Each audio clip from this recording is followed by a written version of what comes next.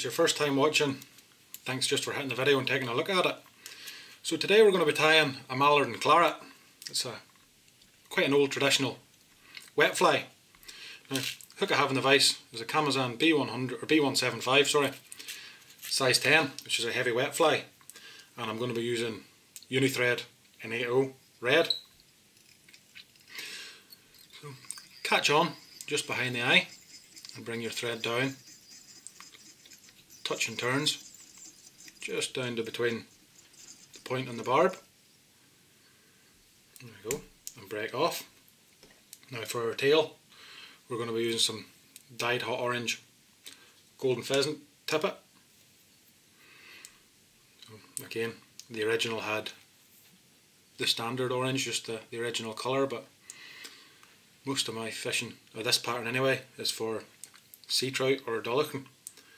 They're a river run loch trout from Loch Ness, and I'd be a lot more confident just with brighter patterns. So just pinch off about a dozen or so fibres. Length of the tail, we're going probably about the length of your hook shank. Tie them in. Happy enough with that. And then tidy everything up. There we go. This pattern kind of doesn't really get used too much now. I suppose it's a lot of the modern patterns maybe have taken over from it, but I suppose again, even this isn't a true original, it's just a bit of a variant that I would use myself. For the rib now, we have some gold oval and small. There's, I suppose with the range of materials available now, everybody likes to try and put their own twist on some of the original patterns. I'm sure if you were to just use them as they were, they wouldn't really, they would still catch a few fish. I'm sure they could definitely hold their own, but I suppose sometimes it's catching the angler, not the fish. Now, I'm just going to add in a couple of turns of this Uni Mylar in gold as a bit of a butt. Again, slight deviation from the actual original, but I just think it looks nice.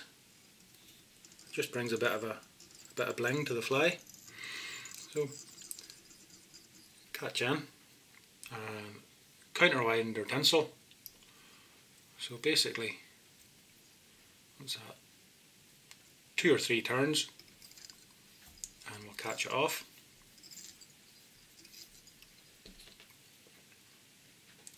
Trim off our waist and just bind the rest of it down.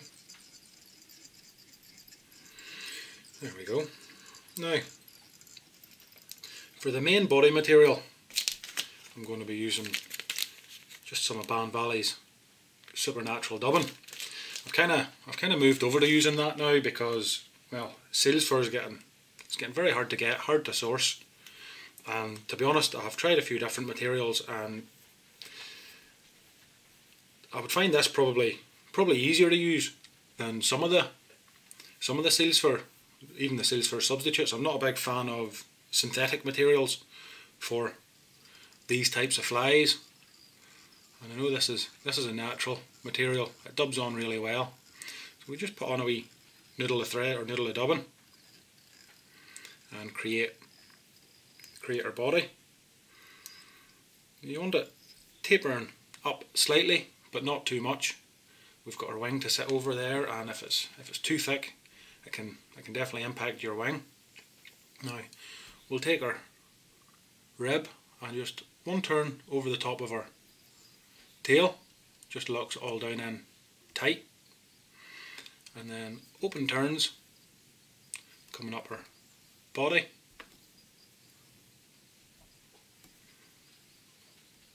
There we go, and catch off.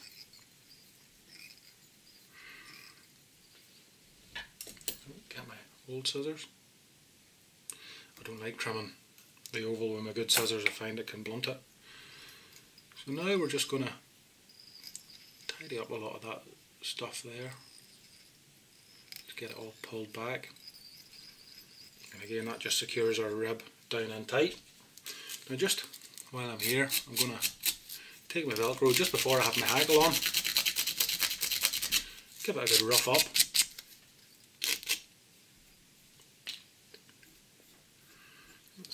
That's not too bad there. See, just a wee fibre sticking out over the eye there. I'll try and trim it off because I don't think it's long enough to get it tied back later. Now we're going to add in our hackle, which I should have had this out of the packet, but didn't. It's a genetic hen dyed claret. We'll just get a feather picked off, something that I'll sweep past the point. Yeah, that one should do. Again, just expose our stem.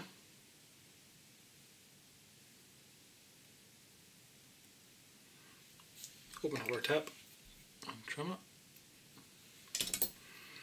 And then catch in.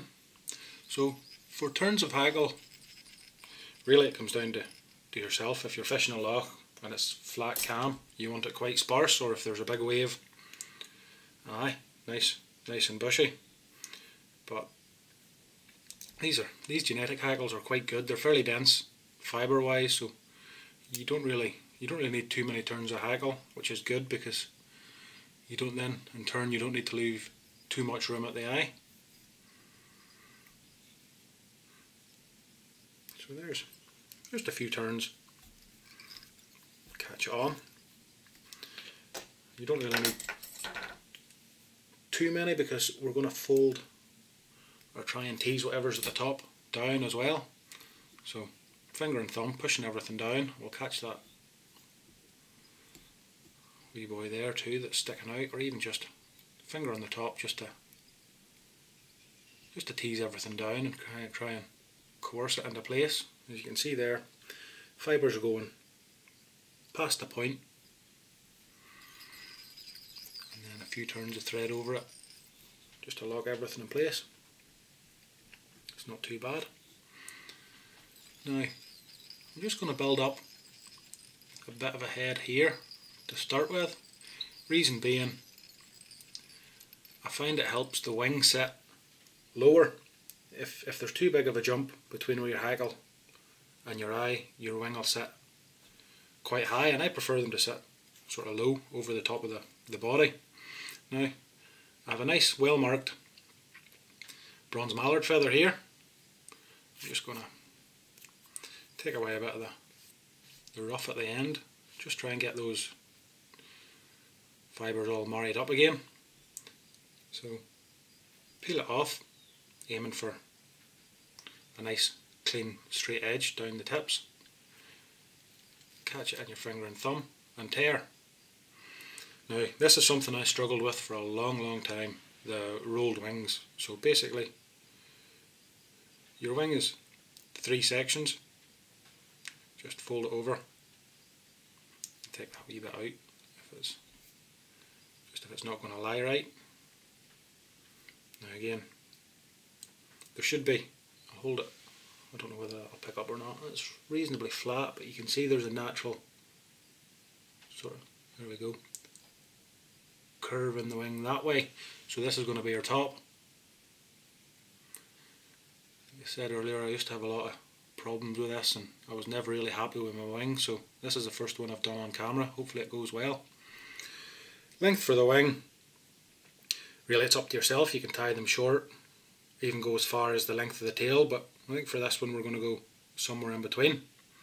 So just set it on top of, or just about on top of your thread, catch it in with your finger and thumb, and then we're going to go into a wing and lip. So over the top and pulling tight, pulling up. So 1, 2, 3. 3 is usually enough, but we'll not take any chances and we'll add another one in. There we go. And then how does that look? That's not too bad. That's sitting low enough for me. Yeah, happy enough with that.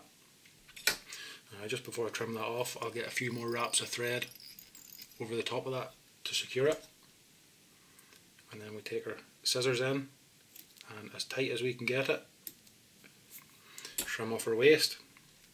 So now just use our thread to tidy up, just covering any wee bits of the bronze mallard that are sticking through, create our head, and we'll finish off.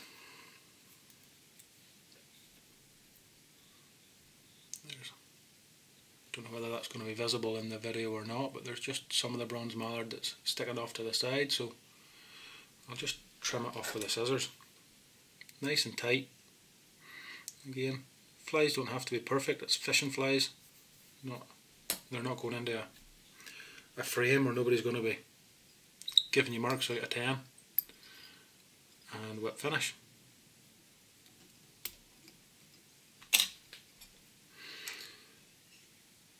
There we have. I suppose it's not really an original Mallard and Claret, but it's a nice little variant. Just get some varnish on that. So once again, thanks a lot for watching. I hope you enjoyed the video, and if you haven't already, I'd appreciate it if you could subscribe to my channel and keep watching my videos. So hopefully you have a wee go at that and pick up a few trout on it. All the best, and see you next time.